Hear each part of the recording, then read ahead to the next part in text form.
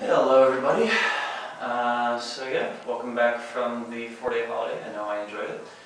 So right off the bat, last week I was playing around with a different kind of 1.5 that I gotten out of a video that Mir and I had done, and I was conjecturing that it was in fact a form of a linear isolation as opposed to a standard 1.5, which I thought was a form of linear extension. I'm still pretty sure that a standard 1.5 is a version of a linear extension, but I'm less sure that this now constitutes a linear isolation. And here's why. I tried splitting these moves up, and especially just trying to do this as a linear kind of move didn't actually help me understand it all that much more. The arm path that Mir and I is doing in the video is actually an arc. So when I tried doing both of these moves as arcs, what I wound up finding was that this pendulum that had so befuddled me actually wasn't so terribly different from the 1.5s I was used to. If you'll notice, I'm only doing half of an arc here, right? Whereas if I go and do the entire arc, I'm right back to doing a standard 1.5. Interesting.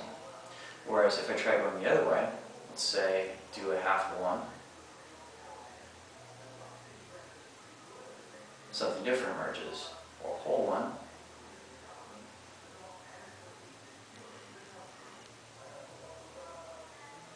So what makes the difference between all these moves? I don't know.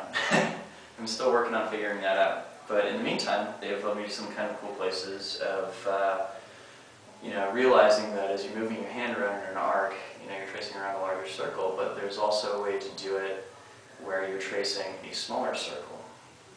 So I don't know how much utility it actually has, but it's kind of the pendulum equivalent of an isolation.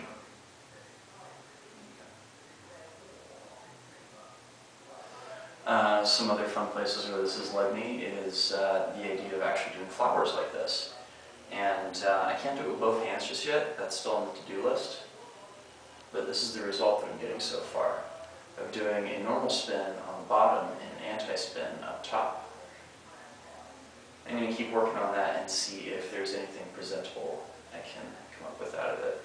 I've been trying at first to do it in butterfly with mixed success. I don't really think it looks like that much, but we'll see what happens when I try doing it. In wall plane. Anyway, rather side plane. Beyond that, other stuff I've been working on this week, based upon playing around with buzzsaw flowers last week, it's long been a trick in my repertoire to do a split time butterfly kind of transition with my split time same direction point movement.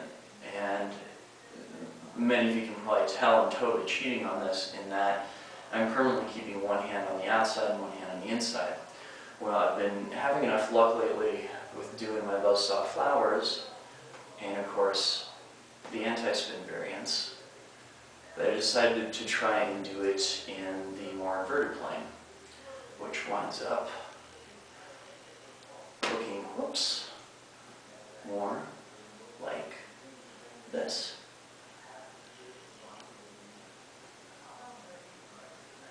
Yay!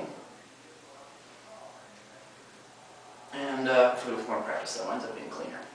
Beyond that, one other thing I just started playing with on a whim the other day was, so for a while now I've been playing around with the concept of having both hands doing anti-spin triangle flowers in this kind of arrangement, but I hadn't yet tried doing the same kind of thing with them in a butterfly pattern. I'm trying to remember who it was who commented that I always look for the butterflies and everything, but unfortunately not there yet. Once again, on the to-do list. The really fucking hard one was trying to find a way to do it the other way, because for some reason my arms don't want to synchronize up when I come back. In fact, I'm still doing it right now. And the only thing that I found really helped that was imagining the poi heads tracing each other in the process. Even still, the top hand's a little bit sluggish coming back. Wish I knew why. Beyond that, been continuing with training hybrids.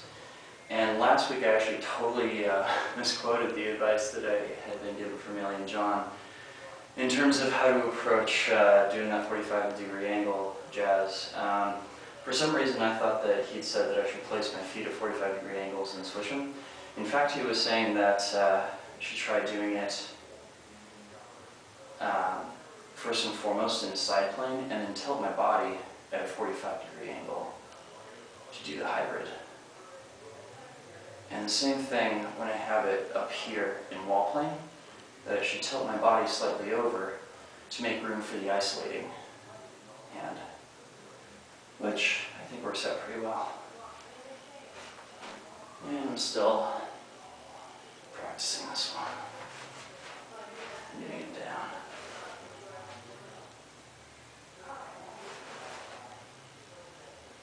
And I've started working on this one now too. Although the reverse is really sloppy. Oh well. Rome wasn't built in a day. So yeah, I think that's it for this week. Thanks for watching, guys, and I will be back next week probably with another annoying pendulum pattern. Thanks a lot.